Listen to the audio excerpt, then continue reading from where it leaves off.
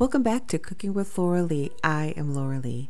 Thank you so much for joining me today as I have a wonderful treat for you all today. We have our monthly collaboration, so please be sure to go down to the description information and look at all of the channels that are participating.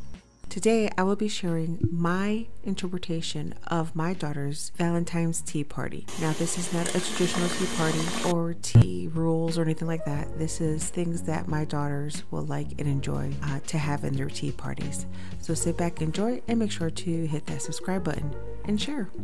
I'm going to start off with the sweets. You guys know I'm not a baker, so I decided to cheat a little bit and get a store-bought cake, which worked very well, but you'll see that I am truly not a natural baker and didn't quite make the spectacular cake, but I had a lot of fun doing it. Usually for traditional tea parties, there's usually sandwiches, scones, cakes, pastries, and maybe biscuits. I stayed with just the desserts, some sandwiches, and some steak and some potatoes. You guys know I'm no baker, but I'm worried that this will slide down. I think I'm gonna take this piece that was lopsided and put some more in here in between so that it won't slide off. We'll see how it goes. I want it to stick to each other so it can become like a glue. And you know what's gonna happen at the end of the day? My cake is gonna be lopsided, but who cares? Good enough is just good enough sometimes. But it's gonna be tasty. So, not bad. Trying to do something like this is definitely out of my league, but you know what? I had fun doing it and I really don't care as long as it tastes really good. See, this is the other layer that I have in between, yeah, I'm okay with that.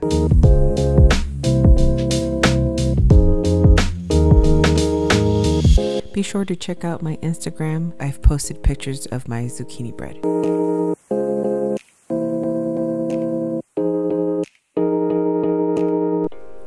When I make zucchini bread, I usually make 2 loaves, one for snacking and then the other one my daughters love to eat for breakfast before they go to school.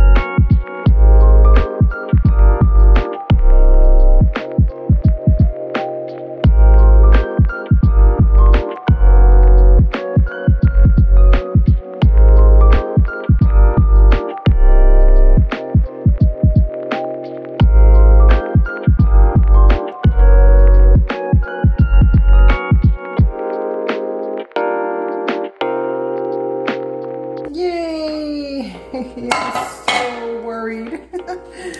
Woo.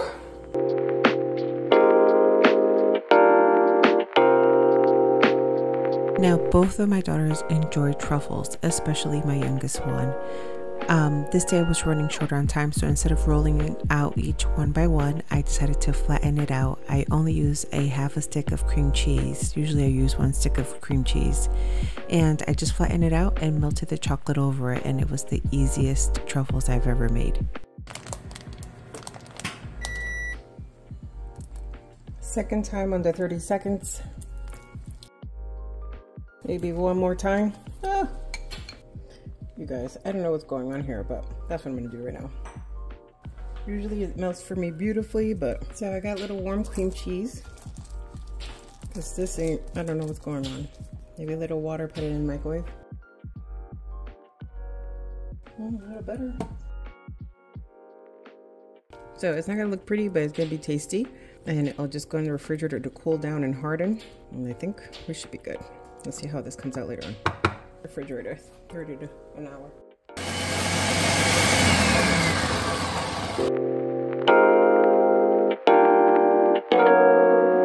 I got some water in here. Maybe too much water. I'm gonna rinse this out a little bit. Barely covers it. I think I will do 30 seconds more. It might be the trick. Just add a little water. Forget the oil, because vegetable oil. Yeah, I think I'm gonna do this from now on. Hopefully it gets hard though. Yay, much easier. Just gonna make sure it's spread it evenly. Let this come together in the refrigerator 30 minutes to an hour, and then I'm gonna cut however I wanna cut. I'm okay with that. Good enough.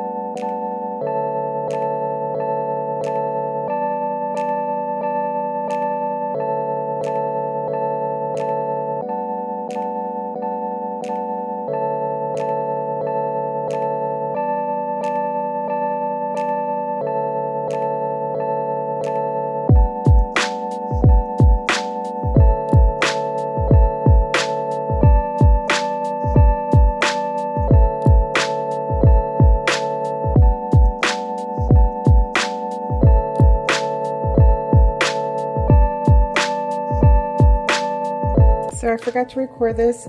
This is pretty crisp, I think. Let me see. Nah. Needs a little more, but that's really good. Yum. Well, I'm gonna do spread a little bit more of this. I won't try not to double dip and put it back in the oven. Oh, yum, that's so good. Oh yeah. All right, I'm really excited about these because it just came up last minute. I've seen these before, but I didn't know what else to do. And then I was like, I don't want to do mashed potatoes. I don't want to do this. And I'm like, I can do scalloped potatoes. All right, and we have this over here, the cakes. Maybe I should have filled it up. I don't know. I was afraid that it was going to overflow, so I put in two. It's the first time I've made the zucchini bread in here. Usually I use my zucchini pan, and it's absolutely perfect. So I can't remember how long I put 40 minutes. I put 40 minutes in there, and I ate one. So you can technically eat them, but I'm going to leave them on for like 5 to 10 more minutes just to kind of get the crispiness. And I believe I put it in for 400. This is crispy brown. I'm gonna leave it alone, but this one is still, it's cooked through, but I'm gonna put it back in the oven so the top can get crispy.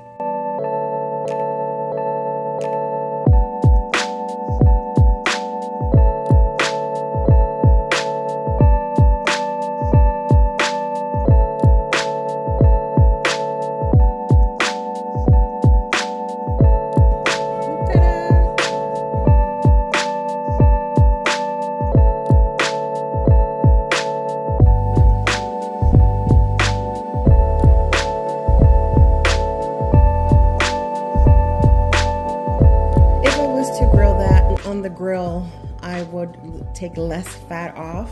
I'm gonna put these in the oven today just because it's easier.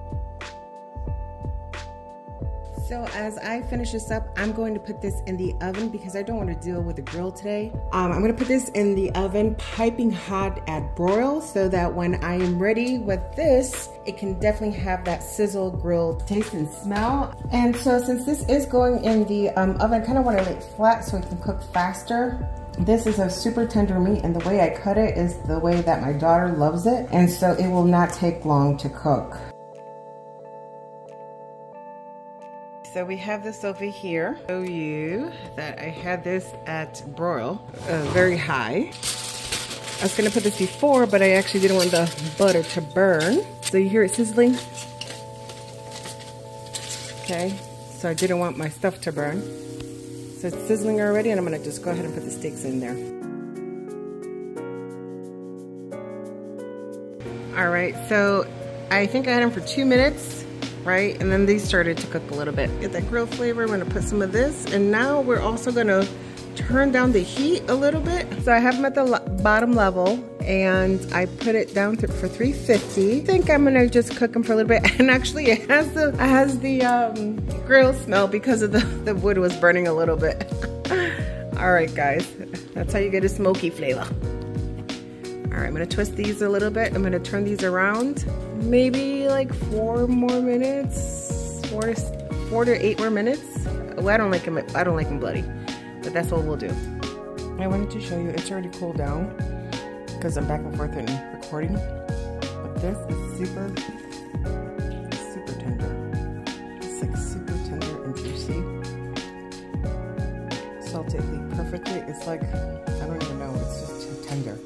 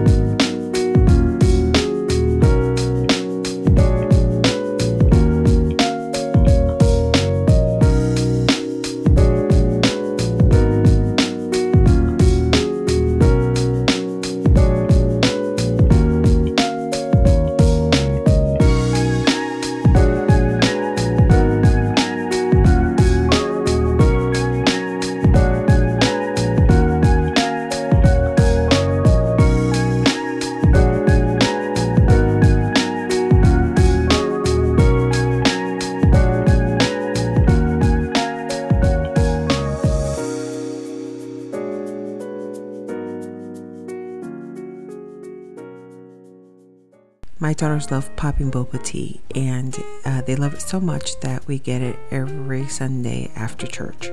It is delicious, and I've made, actually I have to share more videos. I have other videos with popping boba, but these particular ones were delicious.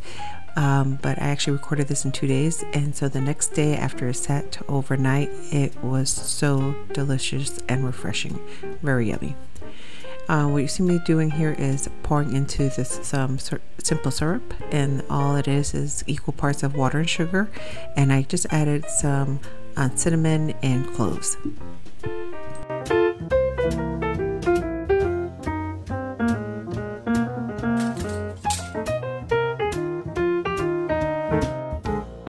So as we come close to the end, I just want to wish everybody a very happy Valentine's Day. I hope you all enjoy my video. I am super proud of myself. I did everything that I think reflected my daughters within the blue colors of the whole tea set. The boba tea, that's their style, how they have tea, their desserts, and just the whole atmosphere. When my daughter walked in, she just really brightened up and thought it was the most beautiful thing she ever seen.